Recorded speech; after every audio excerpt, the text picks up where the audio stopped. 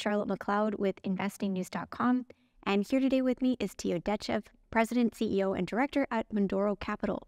Thank you so much for joining me. Great to see you. Thank you for inviting me. Really nice to be talking and lots of questions for you today. I thought we could start at the beginning. So exploration, we know, is arguably the most difficult part of the mining business, and this is where you're situated at Mundoro and with a large portfolio of projects. So I thought to begin, if you could outline the business model for people who might not be familiar with what your company's doing. Sure. So we, within the mining space, producers, developers, and explorers, but within explorers, there are also generators, which is what Mundoro focuses on. And so the generator model is to go out and find locations on the planet where you believe that there is an opportunity to make new discoveries. And different generators perhaps may focus on different commodities. So we focus on copper porphyries, and we believe there's a very strong opportunity for more copper porphyry discoveries in the Eastern Europe, Western Tethyan, and as well as in Arizona, which is the Laramide Belt. So our focus is to go out, acquire land packages, get those permitted, work with local communities to understand the local drilling process, and then bring in partners in order to spend and explore and make a discovery. Right, and I'm really curious about that part of the process where you shop around your land packages, the things that you found to these larger companies. Mm-hmm. So can you talk a little bit about how you do that, how you determine you've done enough work, etc.? It's a really good question, and sometimes some assets come more advanced. So for example, there may be a historic mine there, or there may be some kind of mineral occurrences. So in those situations, we will obviously stake the ground. And if there's an existing mine, we will actually build out the data set of what's historically available. So that would be an example of a more advanced project. Others are very conceptual, just understanding the volcanic units that are in that particular region, recognizing that they do tend to be mineralized, and then going out and staking around basically where that volcanic unit exists, and then conceptually coming up with where the target would be. Okay, and then the flip side of that, I think, would be how do you decide when it's time to throw in the towel? You have something and maybe it's not quite working. How do you make that decision? I think if you have a project and you've developed your drill targets and you've drill tested, and you can very clearly explain basically the anomaly that you were drill testing and that it's not productive, that would be an opportunity to drop a project. Okay, really interesting. So one of the big themes that I've heard in recent years when it comes to exploration is that we're really not seeing the major miners do as much of it as they used to. They are relying on acquisitions of smaller companies or partnerships with smaller companies to do that for them. I wondered if you could speak about that, if it's something that you see continuing, if it may change in the years to come. What do you think? I think that's a really good question. There is a really great chart by Minex Consulting in Australia, who's done some great research to exactly demonstrate that from the 1950s until now, who's actually out there doing the exploration work. And yes, it was historically the large mining companies were the lion's share, and then it really shrank down. Obviously, the capital markets have created an opportunity where junior companies can actually go out, raise money, and do that exploration work on their own without the seniors. And that's very well utilized in the gold market. But in the base metal market, it still has been predominantly the base metal companies that have been doing most of that exploration. There is a niche, I think, of junior explorers that do focus on base metals. That's a much smaller subset of the industry. But I think particularly when it comes to porphyries, that partnership is actually very powerful because the juniors can go out and very quickly acquire the land position. They have local knowledge. They'll work with local geologists, but you need those deep pockets in order to really explore. And that's where those joint ventures really are quite beneficial to both parties. Okay, really interesting. A couple of points there that I hadn't heard of before. And so as you've been saying, Mundoro is focused on copper and gold, but I believe leaning more toward copper. So I was hoping we could talk a little bit about market dynamics there. So copper is pretty interesting. I think it's definitely part of the energy transition. On the flip side, though, we have those recession concerns that I think are weighing on some people. So what are you seeing when it comes to copper? It's such a good question, and there's so much discussion around it. I think there really are two pictures to think about. One is the long term. So electrification is not going to magically subside because we are in a high interest rate environment. Yes, there will be short-term pressure on pretty much most commodities that, industrial production uses, but long term, that is very much a fundamental metal needed in our global economy. So long term, the demand is there. And when you think about what it is that the majors are looking for, they're looking for those long life mines. So currently, it's actually a pretty interesting marketplace because 70% of all copper production comes from copper porphyries. And when you look at the copper porphyries, there's probably a dozen mines on the planet that really do the lion's share of that supply. And in that case, when you're trying to replace one of those, it's a decade-long process of exploration, if not longer. So personally, from what we've seen as a company and from our partners, is that search for more large-scale copper porphyries, it's very much strong, and there's a strong pipeline of exploration.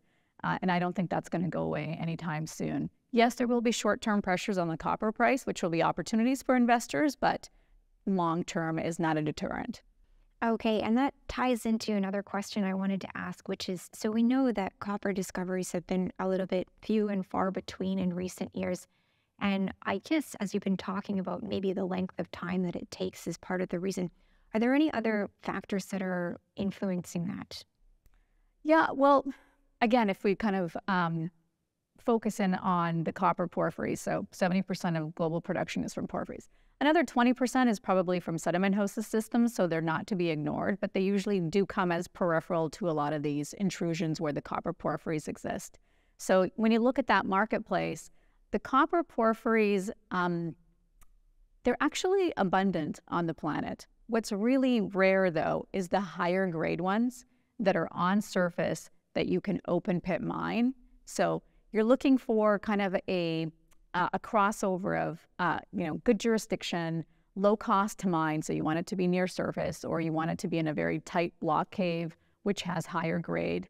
And you need a certain level of grade based on what you expect the copper price to be. So it's, I think, a little bit of a simplification for our industry to say that there isn't really any copper on the planet. There's lots of copper, but economic, long-term, sustainable copper is more difficult to find.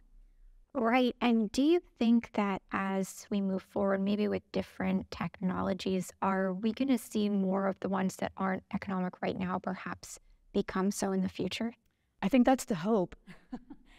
Everyone hopes for that. I mean, certainly we're looking at in situ leaching, right, is something that the industry is, really trying to see under what circumstances that it will work. For example, there is, the Florence deposit in Arizona, which, is kind of a newly developed and kind of in situ production, whereas Gunnison is another in situ operation, which hasn't been successful, again, because the metallurgy is quite complicated. So I think the industry is looking at in situ. I think we're all looking at more efficiency in metallurgical processes. That will definitely be an important catalyst to make more of those deposits that are sitting on the ground at lower grade perhaps be more economic. Mining methods, we've done a lot of cost saving already as an industry. It's hard to imagine that we're going to be able to squeeze more dollars out of the mining side. So it's got to be metallurgy and the methodology like in situ. Okay. So and block caving, sorry. Oh, yes, of course. Hopefully we can talk now also about some of the work you're doing at Mundoro right now. So you're operating in the US as well as Eastern Europe in the Western Tethyan Belt. So I think that people are probably familiar with the US as a jurisdiction, but I was hoping you could share some history information about the Western Tethyan because maybe people aren't as familiar with that. The Western Tethyan is a really important belt. It runs from Eastern Europe right through, Turkey, the Stans, and into Southeast Asia. So if you can compare it, it's really like the belt from, Alaska through British Columbia, down through the U.S. and into South America. With Eastern Europe, it's not, I think geologically, everybody knows of the Tethyan Belt, but jurisdictionally, people don't really understand what it's like to operate there.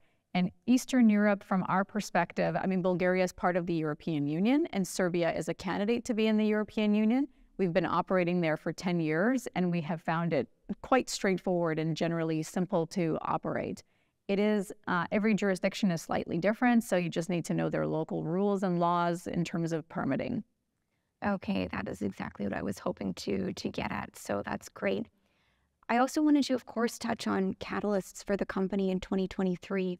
We've got half of the year remaining. What do you have coming up? We have a lot of drilling. I can imagine. We have about 17,000 meters of drilling this year. So of that, we have about 2,000 meters left to do in Arizona.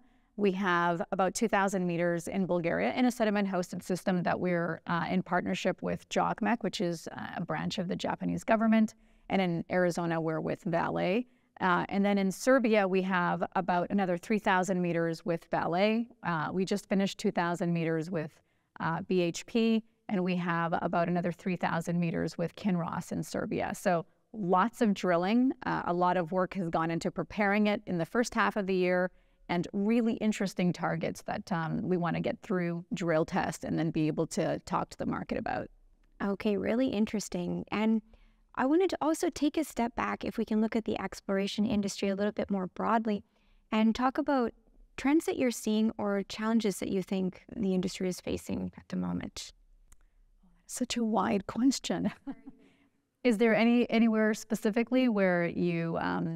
Well, I think a lot of the time when I ask about challenges for exploration, it's financing or things like that. I wondered if you had maybe a different perspective because, of course, you have partners who are helping you out with that. So what are you seeing? I don't think the cyclical nature of the market is a challenge for the industry because that affects all industries. And I think good projects and good teams always find capital. So I don't necessarily see that as a constraint. But what I do see is that, first of all, there's a lot of companies. And so I think it's hard for the investment community to try and filter through what it is that they're interested in investing in. So I think that's a challenge broadly for investors in the sector. But as an industry, costs are definitely going up. It's quite expensive. It gets, more and more expensive to drill every year. I think geophysical techniques are underutilized or not necessarily always effectively utilized. So we can be perhaps more cost efficient in terms of, or just exploration efficient in terms of how we go about finding our targets. Obviously, labor is a massive constraint. There are not enough experienced geologists, globally to do the amount of exploration that I think we have going on in the industry. Okay, great answers there. And as we're wrapping up, I wonder if you have any final thoughts that you would leave the audience with about the company or just any other thoughts that you have for the rest of 2023. I think it's an exciting time, actually, to be in copper exploration. I think we are starting, as an industry, we've been talking a lot about undercover exploration, and it's been utilized in some parts of the industry, but not, broadly. Mundoro really focuses on undercover exploration. It's something that we've been doing for 10 years. And I think right now, based on the amount of geophysical techniques, the efficiency, especially in Eastern Europe, it's so cost effective to do drilling. It actually is really exciting because you have a better opportunity in order to make a new discovery in these regions. Okay, well, I think that's a good place to wrap it up. Thank you so much for coming on to share about what's going on at the company and in the copper space. Thank you for inviting us. Of course. And once again, I'm Charlotte McLeod with investingnews.com, and this is Teo Dechev with Mundoro Capital.